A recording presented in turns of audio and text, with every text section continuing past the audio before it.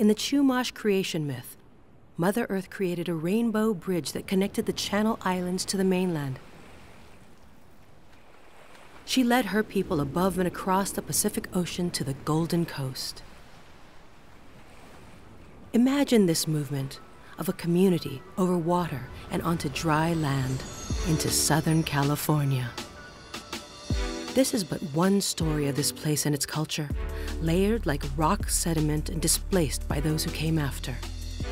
A Tongva Indian village becomes a neighborhood for families. It's called Chavez Ravine. 352 acres of this land is eventually taken to build Dodger Stadium. It's an all too familiar story. The Spaniards claimed Los Angeles as their own and christened it El Pueblo de Nuestra Señora Reina de Los Angeles. Watch it become Mexican territory, and then in 1850, part of the United States. Here, nothing is fixed. As this place changed and expanded, even the water was displaced. Infamous civil engineer William Mulholland made sure the growing city was hydrated and sated by water that was carried from the mountains to the Cascades and Sylmar, a journey through an aqueduct that stretched over 200 miles, an ancient need coupled with the marvels of technology. And not long after came its colossal storm drain sibling, the Los Angeles River, leading us out to the ocean. Bodies in motion will stay in motion. Do you feel that? The ferocious whoosh of the Santa Anas, winds that bite off palm fronds and spit them across Sunset Boulevard, that infamous desert phenomenon. Inspiring everyone from Raymond Chandler to Joan Didion to Walter Mosley and Steph Cha to put Los Angeles on paper. Not that it's easy to capture this city. Los Angeles, L.A., La La Land, Tinseltown. Did you know that this city of motion pictures started out as a city on the run? In the 1900s, studios bought L.A. land because it was cheap and because they could escape the patents of Thomas Edison, who was way back east in West Orange, New Jersey. We move the world with our stories, our close-ups, our wide shots, trombones, and drones. After all, Union Station can be dressed to look like an old bank in, well, New Jersey. But as former LA Poet Laureate Luis Rodriguez writes, to truly love LA, you have to see it with different eyes. Askew, perhaps, beyond the fantasy-induced Hollywood spectacles. This is a city of trailblazers and innovators, activists and advocates, at the edge of the nation and at the cutting edge of thought. Los Angeles fosters independence and lets ideas flourish. Our nearly 4 million residents move across 500 square miles of city every day, caught in a cat's cradle of freeway or riding down wide boulevards. Wilshire, Pico, La Cienega, La Brea. Incant them like a prayer. Feel the force that is this city.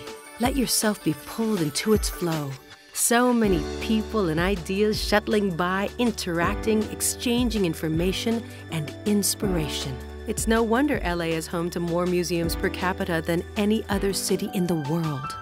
A public library serving the largest population and more than 230 colleges and universities.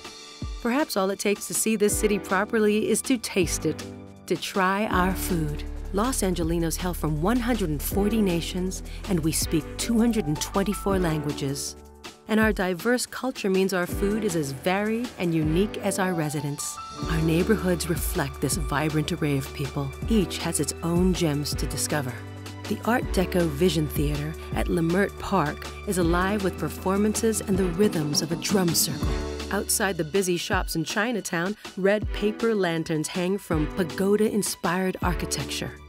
LA is home to the only officially recognized Thai town in the United States. In Boyle Heights, musicians dressed to the nines in embroidered three-piece suits sing their hearts out in Mariachi Plaza.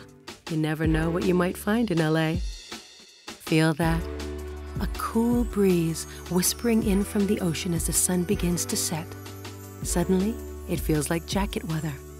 You might think that LA has no seasons, when in fact, on some days we have 4 in a single 24-hour period. At dusk, the 4,000 acres of Griffith Park make you feel like you've left the city. The historic merry-go-round from 1926 inspired Walt Disney to create the happiest place on earth. And when night falls, the observatory reveals the stars above, or better yet, the neighborhoods below, spread out for miles. LA is its own galaxy of lights. Speaking of lights, a century ago, the Hollywood sign was lit up by 4,000 light bulbs, switched on and off by a man who lived in a nearby cabin. The city is famous for the images it creates, but it's the people who live here and the humanities, art, culture, and community they foster that make this city buzz. To be in LA is to join this current, to feed off this playful, delightful, and eclectic energy.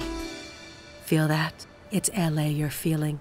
Move through the city and be moved by it.